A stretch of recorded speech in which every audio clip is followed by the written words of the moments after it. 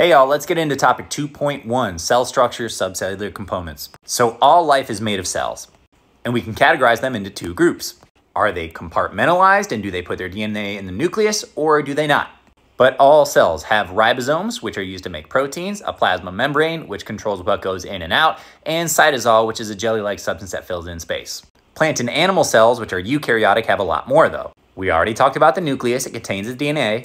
The rough and smooth ER produce proteins and lipids and then ship them where they need to go using vesicles. The Golgi makes sure those cellular products go to the right place. The mitochondrion is the powerhouse of the cell. Lysosomes and peroxisomes break stuff down, and centrioles are useful for mitosis. Plant cells have all the other stuff I just mentioned, plus a few more exclusive things. Chloroplasts are the site of photosynthesis. All eukaryotes have vacuoles, but plant cells have a central vacuole, which is bigger than the rest of them. And plant cells have a cellulose-based cell wall. Hey everybody, let's get into topic 2.2, which is mostly about mitochondria and chloroplasts. A big theme in cells and biology in general is that everything is built to carry out one job. In other words, form meets function. And these two organelles are no exception to that. Like eukaryotic cells in general, mitochondria and chloroplasts are also compartmentalized, meaning that different things happen in different places and they're separated out by membranes. And interestingly enough, mitochondria and chloroplasts have two membranes. Mitochondria have an outer membrane that's smooth and then an inner membrane that's really folded up. And remember, the mitochondrion's job is to make ATP, and making ATP requires different sets of reactions that happen in different places inside the mitochondrion. The Krebs cycle happens inside the inner membrane in what's called the matrix, and then oxidative phosphorylation, or the electron transport chain, happens along the inner membrane. A chloroplast's job is to produce glucose using sunlight energy. The light reactions happen in the thylakoids, and the Calvin cycle happens in the stroma. Let's get into topic 2.3 on cell size. Another basic rule of living things is that they need to exchange materials with their environment. They need to take in nutrients and get rid of waste. And cells, which are really teeny tiny, have to depend upon diffusion in order to do that. Diffusion is the natural motion of a substance from an area of high concentration to that of a low concentration. Basically, stuff spreads out. Some cells are better specialized for this than others. Cells with a larger surface area to volume ratio, or more surface area per unit of volume, are better equipped to exchange materials with their environment. And if you do the math, you'll see that the larger the cell, the smaller the surface area to volume ratio is. And that's why cells can't be that big. AP Biology asks you to be able to calculate the surface area to volume ratio of a cube and a sphere, and then know which one is better equipped to exchange materials with its environment. Specialized cells increase their surface area through microvilli, like for example, intestinal lining cells. AP Biology topic 2.4 is on plasma membranes. This lays the groundwork for like the next 5 topics, so strap in. You should probably know by now that plasma membranes control what goes in and out of the cell. This means all membranes are selectively permeable. They choose what comes in, what goes out, and what doesn't. And big surprise, the way the membrane is built allows it to be that way. The structure of the plasma membrane is described as being the fluid mosaic model, consisting of a phospholipid bilayer embedded with proteins, glycoproteins, and sterols. The key thing here, though, is the phospholipid bilayer. It's 2 layers of molecules called phospholipids. And lipids are nonpolar, right? Well, these ones are special because they're amphipathic. One side, or the head, is polar, while the other side, the tails, are nonpolar. So then the bilayer is arranged like this, where the nonpolar fatty acid tails face the middle and the polar regions face out. Membrane fluidity is influenced by the saturation of the fatty acid tails. 2.5 is on membrane permeability. Okay, so you remember how plasma membranes are selectively permeable? And the nonpolar regions of the phospholipid bilayer face the middle? And another word for nonpolar is hydrophobic.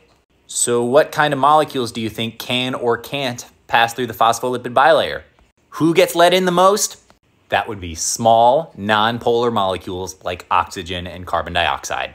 They can make it through that nonpolar fatty acid region of the phospholipid bilayer. And polar molecules really can't, unless you're really small like a water molecule, in which case sometimes you can get through. But in general, large molecules, large polar molecules, and charged molecules cannot pass through the bilayer.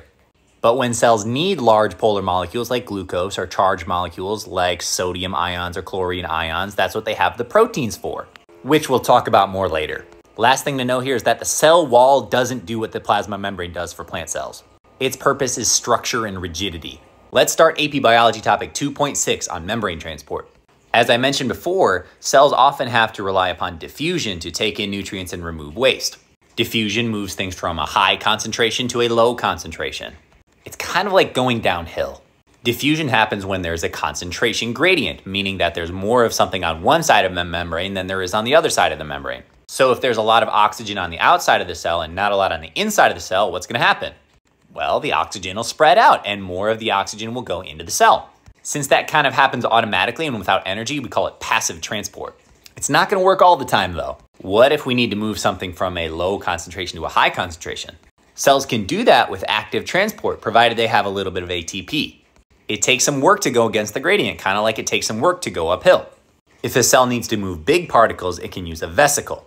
When a cell brings something in with a vesicle, we call it endocytosis. When a cell takes something out with a vesicle, we call it exocytosis. Topic 2.7 is on facilitated diffusion. We already talked about diffusion, so what's facilitated diffusion? Well, it's passive transport, but with proteins involved to make diffusion easier for things that can't go through the bilayer. Like ions require ion channels, and water requires aquaporins.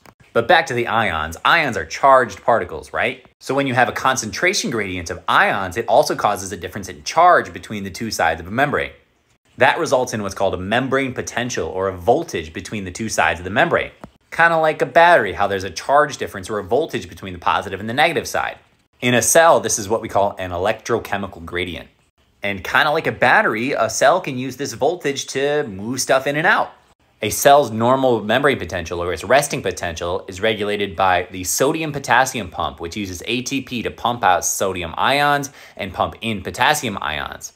Proton pumps do the same thing, just with hydrogen ions. Let's get into topic 2.8. So we know that water is important, right? And water diffuses as well, which means just like any other substance, it goes from where there's more of it to where there's less of it. The diffusion of water is called osmosis, and it's super important for living things to regulate so they don't lose too much water or gain too much water. In a solution where there's more water, there's less solute or dissolved substances like sugar or salt. Where there's more solute, there's less water. So the concentration of solutes largely determines whether water will go in or out of a cell. Where there's more solute in a cell, water will flow in. When there's more solute on the outside of the cell, water will flow out. And when solute concentrations are equal, osmosis is balanced. Something to remember is that water follows the solutes, and tonicity is super important for cells. Plant cells like hypotonic solutions so that they can remain turgid. Animal cells like isotonic solutions so they don't shrivel or burst. And nobody likes hypertonic solutions. Let's get into topic 2.9. 2.9 provides an overview of how cells move molecules in or out through their membranes. Passive transport is where molecules naturally move through diffusion from a high concentration to a low concentration. A cell does not have to use energy for passive transport, kind of like going downstream or going downhill. Active transport is when a cell uses energy in the form of ATP to move molecules against a concentration gradient, from a low concentration to a high concentration. This is kind of like going upstream or going uphill. Facilitated diffusion is kind of like passive transport, except that it's used for molecules that cannot pass through the bilayer, and it requires the use of channel proteins. Cells can also use charge differences or membrane potential to move things in or out. Electrogenic pumps can use ATP to move ions, which creates a gradient. Then that gradient can be used to bring in other molecules through co-transport. Finally, two more forms of active transport are endocytosis and exocytosis, which use vesicles from the endomembrane system and the plasma membrane to move large particles in or out. AP Bio topics 2.10 and 2.11 are about compartmentalization. What does that mean? It describes how eukaryotic cells have internal membranes that divide cellular processes and basically keep them separated out, and each set of membranes has a different job, aka organelles. Therefore, eukaryotic cells are compartmentalized while prokaryotic cells are not. How did this come to be? The main explanation for this is endosymbiotic theory. So you know how clownfish and anemone live together and benefit one another? That's basically what we think happened between two prokaryotic cells a couple billion years ago. One large prokaryotic cell engulfed another one via endocytosis, and instead of digesting it, the large cell provided a stable environment, and the small cell made ATP using oxygen and glucose. Sound familiar? This tag team of cells eventually became the first eukaryotic cell, the smaller of which became the mitochondrion. It's believed that the same thing happened with chloroplasts evolving from cyanobacteria. We think this happened because these organelles both have double membranes, their own DNA and ribosomes, and they divide independently.